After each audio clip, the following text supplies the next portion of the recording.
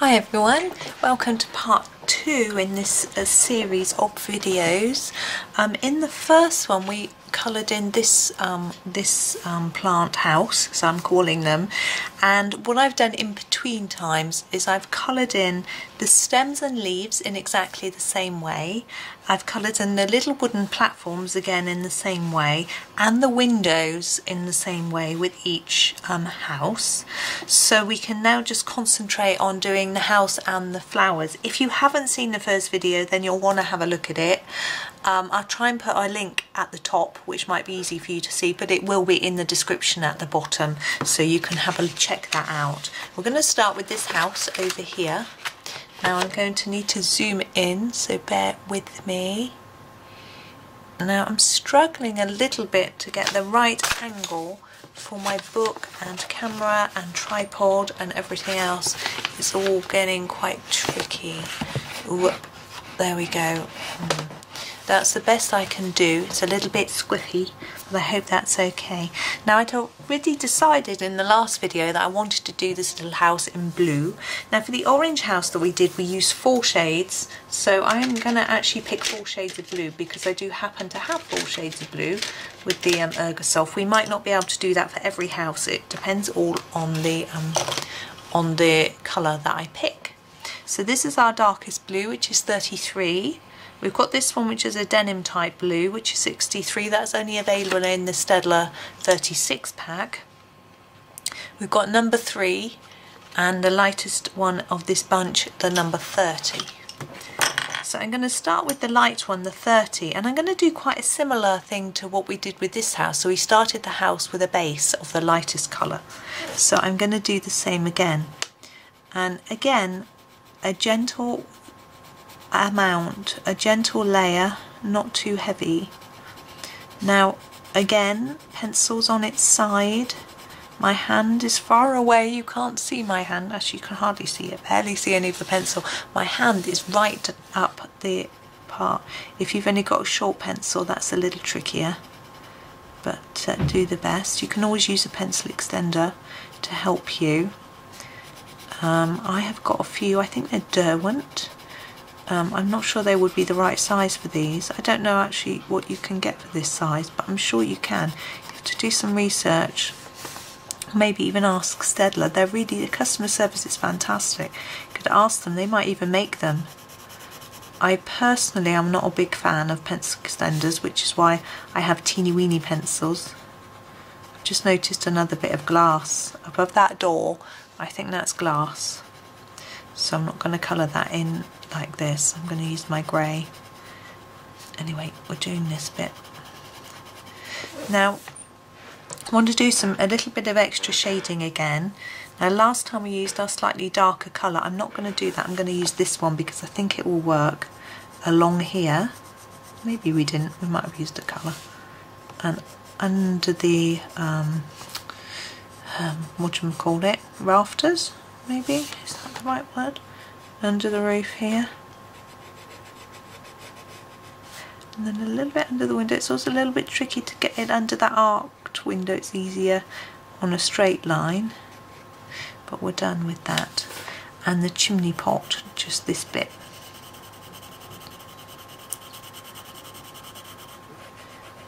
Now, I think I'm going to leave this unshaded like it's a square chimney pot today. Now I'm not sure we're going to use all of our colours, to be honest, because anyway, it doesn't matter. The denim type colour, number 63, is one of my favourite blues in the set, so I'm going to use this one for the roof. The colour in the direction that the lines are drawn on the roof, and then if you get a striping effect, it just blends in and works with the pattern. It doesn't blend, that's not the right word. It just looks right. Obviously when you get to the end you may not be able to do it. Now for this bit, it's the gable end, isn't it? That's what it's called. I'm going to do it darker here and lighter up towards the top. I think we did, no, we haven't done that on the other house. It didn't look like this. It's the same again. Oh, you can't see, sorry. Darker there and lighter up towards the top. Now this chimney pot I'm going to do in this colour as well, but just a light bit. I don't want it too much. Now we need to do a little bit of shading, as obviously between here and here there'll be some shadow. So I'm going to pop that in with this colour. We could use a different colour blue, but we're ending up using the same ones. So I'm going in quite dark and then lightening up a bit towards the middle. I'm going to do the same thing here. We did this on the other roof. For some reason I like it. I don't want it too white in the middle. There we are. Now the door. I've got two colours left. I could use either of them really. I think I'm going to go for the really dark one. In fact, I might not use that number 3, sorry, at all. Number 33. Now again, start light, because it is quite a dark colour and these blues aren't so dark. So you don't want it looking all brash, too dark. But I'm just going to darken it up a bit until I feel that it's had enough layers. I like that. Now the flowers, I don't think I can push my book up to show you the ones underneath the house, unfortunately. Hang on, I can... No, that's the wrong way. Oh, I'm going to do the top. I'll worry about that in a minute. So I'm going to keep with this dark blue, which is the 33, and I'm going to do... We did the middles light. We're going to do it the same sort of way. So we're going to do a dark bit here on each of the petals, and start to drag that out towards the edge. Okay, on every one of these petals. The centres we're going to do with the lightest blue, like we did on the other plant, so it sort of matches in a way.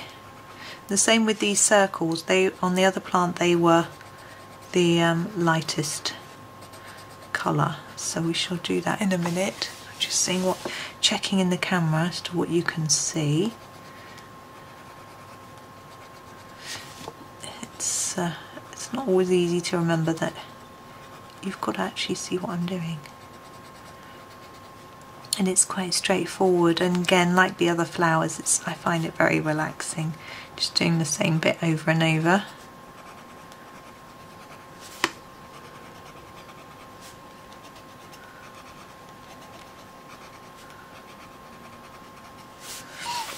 Or just pull that down so you can see the top.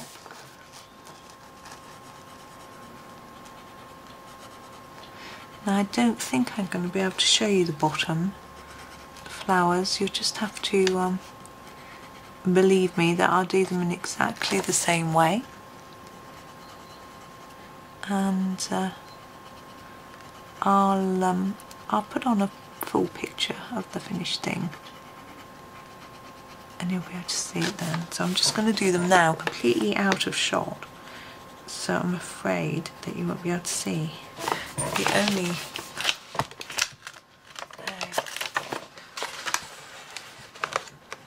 I can tip it up at a very odd angle for you to see.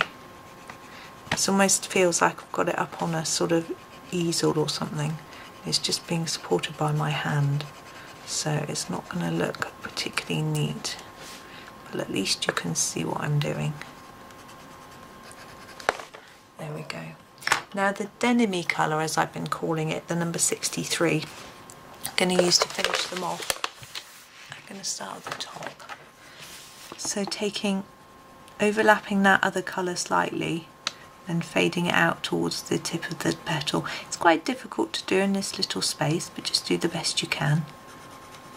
If you've only got the one shade, you could just do a hard burnished colour in here, because it is small, and I think they look pretty even if they're just one colour. You can even do the middles the same colour.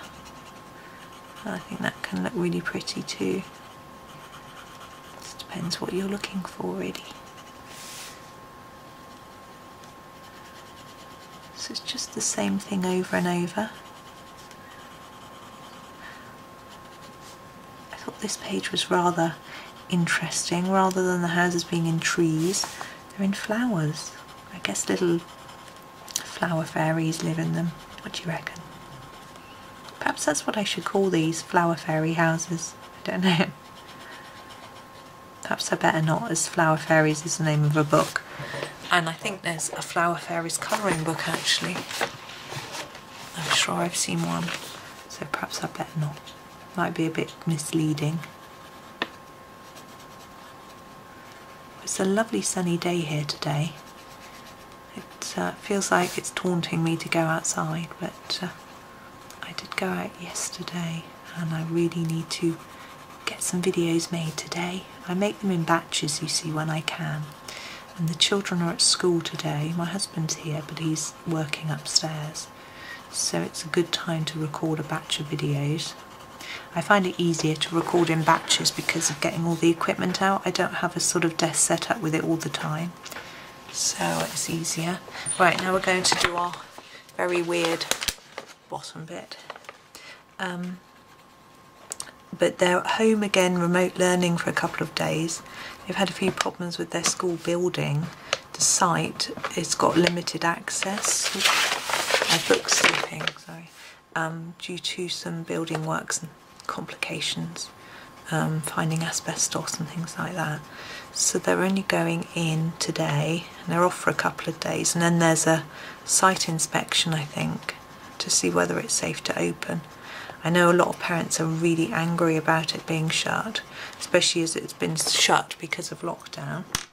I'm going to change to number 30 and do the middles. And I'm going to do them similar to the other one, so harder at the bottom and lighter towards the top. It'll be very hard for you to see, I suspect, at this strange angle, but once I do the higher ones, you might be able to see better. So, so some parents are really angry and they think that the school is staying closed unnecessarily.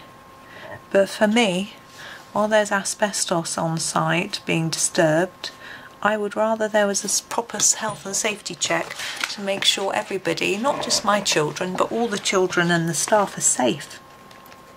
But then obviously not all children get on so well with remote learning. My children are fine.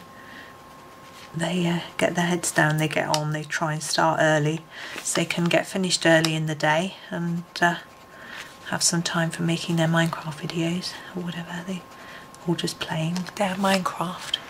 There, that's the blue one done. I am going to quickly do the window because above the door. I'll show you while I do it.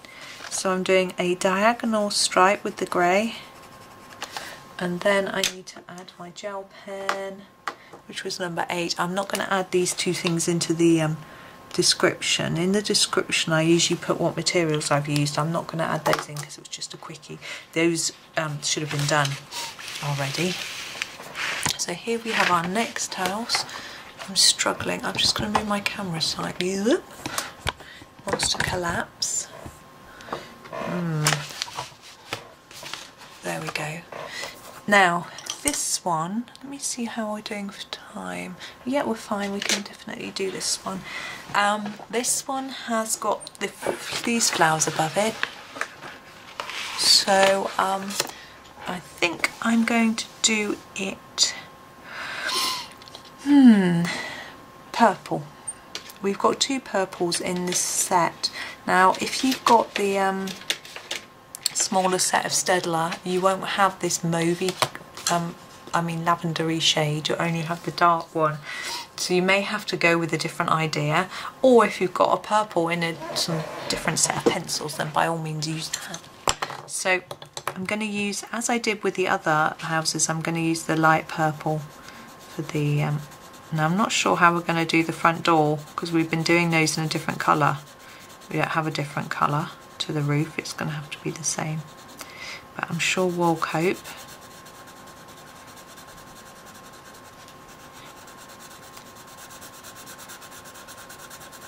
But it will limit us a little with just the 2 colours, but it will help.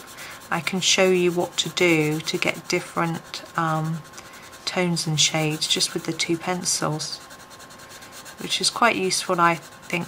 It's something I used to have to do when I first started out because I didn't have a lot of pencils, but now I do. I don't do it so much, I'm a bit rusty. So I'm going to do some shade here, some shadow, and here.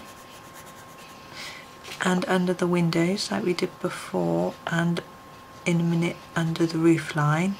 Now here I'm assuming this is a slat of wood holding this up, and that's empty space. So I'm not colouring it in as, you could colour it in as a solid thing, I'm not going to. I'm going to assume that that's, for me, that's how it looks. But you can obviously do it however you like. You can hear someone outside gardening. And the chimney, can you see the chimney? Yes, you can. Now I think this is a slightly rounded chimney, so I'm doing it a bit darker on the edges to try and give it some shape. And now the roof, which is the darker, the number 6. Again, just a gentle layer across the whole of the all 3, not both, roof areas. And then we can start to decide what to do with regards to shading it a little bit. It's a bit scruffy, isn't it? Okay, so we need a shadow here, light to match the one on the house below. And what I'm going to do with this one is do it a bit darker here. What I find with these 2 shades of purple is they actually are quite similar, in that if I do this dark purple really lightly, it just looks the same as the light one. So I need to make sure that I add enough layers onto this one so that you can see it's a different colour. So that's what I'm doing now with this roof. I'm still adding lighter layers towards the middle, but now you can see that it's a different colour. We'll do that with this one too. Right, and now we have the front door, which I'm going to have to use this same colour again, but I think that's okay.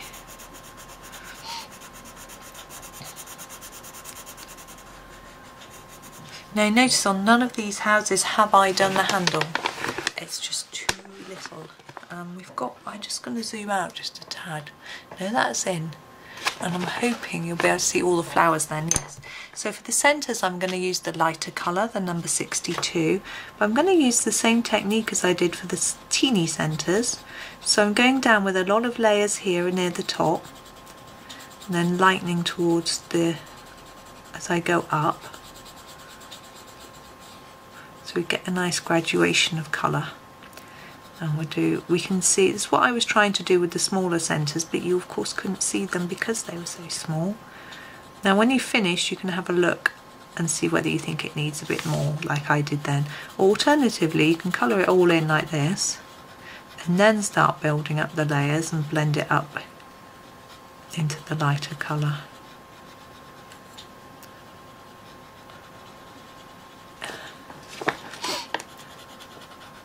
I find it easier to build up the dark bit and then fade it, but you know, there's no defined technique. It's whatever works for you. So there we are, that's all the flowers. There are no flowers below the house on this one, and excuse me, I'm now taking the number 6, and what I'm doing, because I don't have another shade, I'm going to take this one all the way to the end of the petal, but just gently fade it as I go. So harder and more layers here, and then gently fade it out all the way to the end.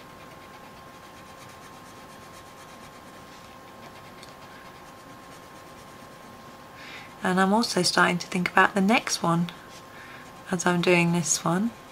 I think I'd like it to be pink, and I'm thinking about the pinks we've got in the Staedtler. Now I've got a slightly orangey pink, sort of salmony pink I suppose, and that goes well with the reddish pink. And then we've got a light pink which goes well with the sort of more magenta-y pink almost. So they almost pair up but don't work together as a gang. So I may just do 2 shades on that last one as well. I'll have to look at it. I'll have a look at it and see if it'll work. It will work. I'm just looking at the flowers. They're quite simple. I don't think it will call for more shades, so we'll do that. And now I have to decide which of those pairs of pinks I do. I think I'll do the second set I mentioned, because those are in the 24 set, so if you haven't got the 36 you'll be able to colour along with that one. Okay, so that will be good.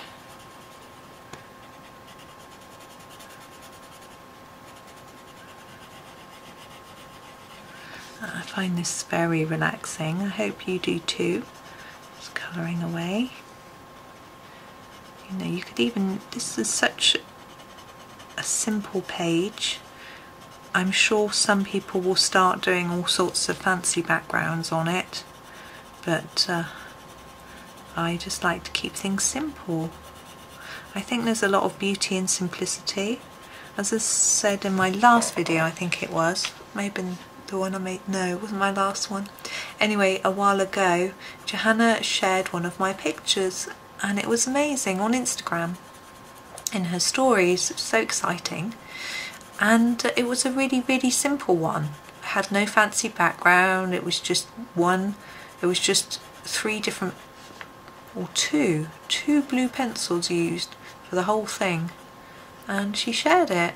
So it just shows even a really artistic eye and someone who's so talented can sometimes likes a simple picture. So there it is together with the house, you can see.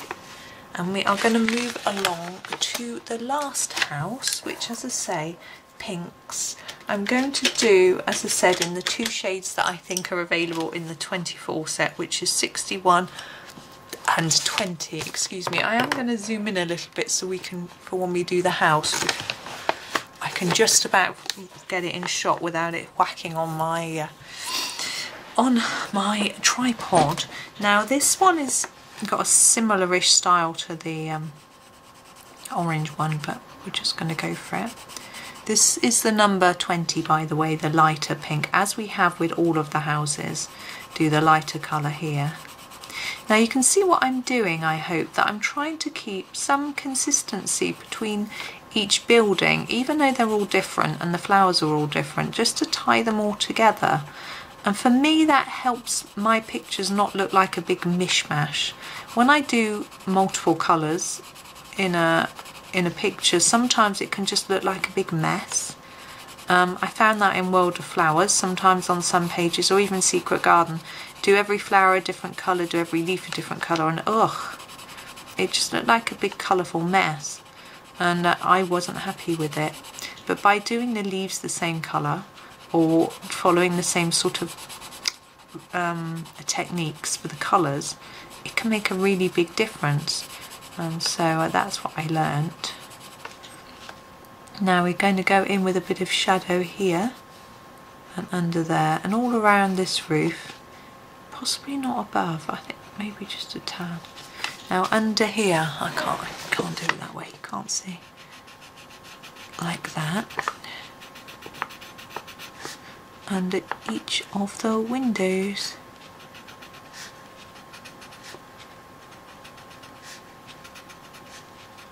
Okay, and we're also going to use this for the chimney like we have in our previous ones, but we'll leave the little tiny chimney and do it the other colour.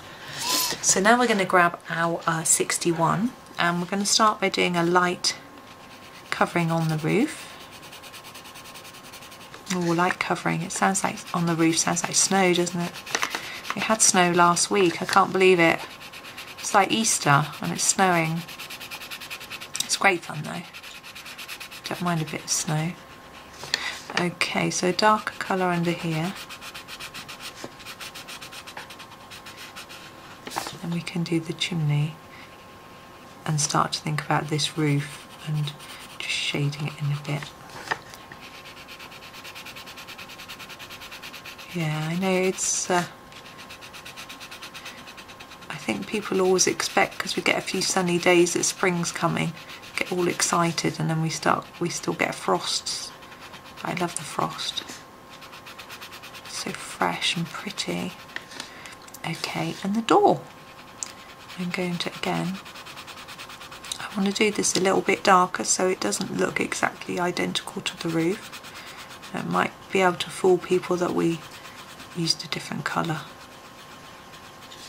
There we go. Now the flowers on this one, let's just put it down. I'm going to zoom out a tad. Oh. There we go. Now, these don't need lots of different colours. What I think I'm going to do is use this darker colour, the 61, for the circles. This is different to the other flowers where we've done any circles in a lighter colour. These aren't really the same sort of thing. Sorry, I don't know if you can really see.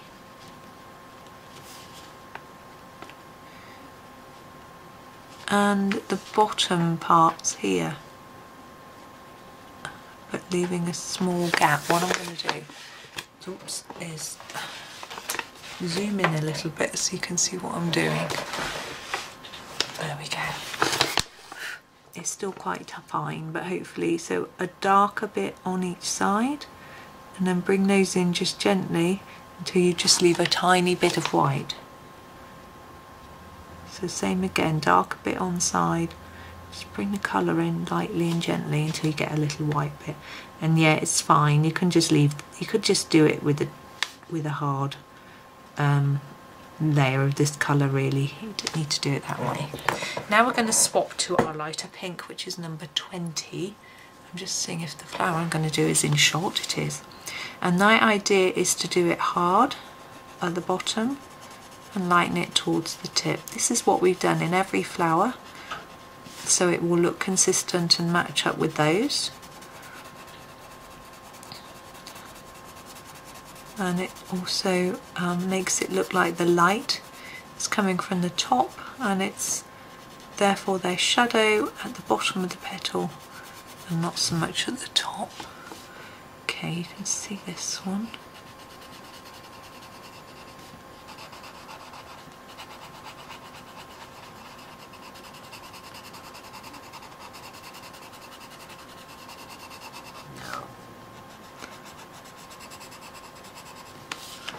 Okay, let me pull that down or else I will forget. So the same again here, shadowy bit here, and a lighter bit here, and in the centre. I think this is such a quick page. I was actually counting earlier how many pages of this book I have completed. Now, considering how long it's been out, I was quite amazed that I've done more than a quarter already. And I've also coloured the inside of the cover and the flap, which I didn't count. So I think that's quite amazing that I've managed to do it so quickly, and I think it's just testament to Johanna's amazing artwork that I was just so enthusiastic. I didn't want to colour anything else. I did do the planner, I did my planner page, but that's it. I just can't stop colouring this book. Okay, and you know what, we have finished. Let's zoom out as much as I can. I'm afraid the angle is a little bit odd when I zoom out a long way. It's because of the angle of the camera. But there you are, you can see the whole thing finished. Simple, I would say effective, but it's doing what I want it to do anyway. Just looking quite simple. So I hope that was useful. I hope you enjoyed it. I hope you have a go, and thank you for watching, and happy colouring.